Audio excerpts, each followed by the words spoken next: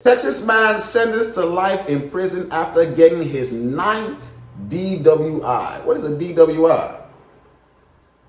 So, wait, what's the DWI? Driving while intoxicated. Oh, a DUI, right? It's the same shit, right? That man he gets life in prison for, wait, hold on. Damn.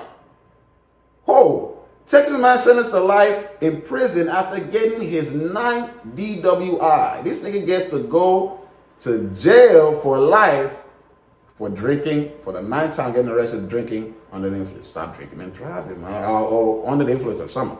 Let's see what it is.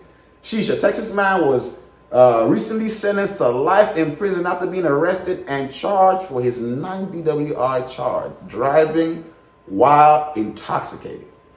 Okay, so it's basically DUI, right? The man's been identified as 50-year-old Christopher Foreign Stammers. I ain't trying to give his name on that. And when asked by a jury about how he racked up 9 charges of the same crime, he claims that he was very unlucky rather than being irresponsible for driving under the influence, let alone having an alcoholic problem. So you can already see, man, this man is not even, he said he's unlucky. Not saying, bro. So it's what I be talking about. I mean, he could be unlucky. It ain't, you know what I'm saying? But at the same time, bro, you doing this shit, right? Why the fuck are you still doing this shit? Now you don't got life, bro. Like, damn. It's unfortunate. You know what I'm saying? Y'all can, you know, of course, go read more about it on the Hollywood Unlocked thing. But yo, let me know what y'all think, man. First of all, you think it's like, you think it's a good thing for, you know, for him to get, like, you know what I'm saying, life in prison just for a DUI.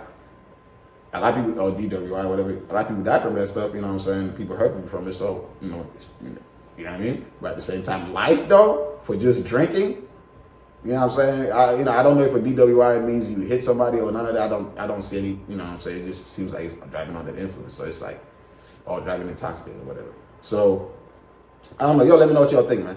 Because, I don't know. You know, I definitely, as we said, you know, it's just empathy, you know, empathy chap. So we can see from the law, like, bro, this nigga could be, one day he could murder somebody. Like, you know what I'm saying? He could, you know, harm somebody. And then again, on the other hand, you know what I'm saying? Could be like, damn, this is a little too harsh. Y'all might just need to, you know what I'm saying, put him on lifetime probation or something. You know what I'm saying? Like, I don't know. Something. You know what I mean? But, okay. Yeah, let me know what you think, man.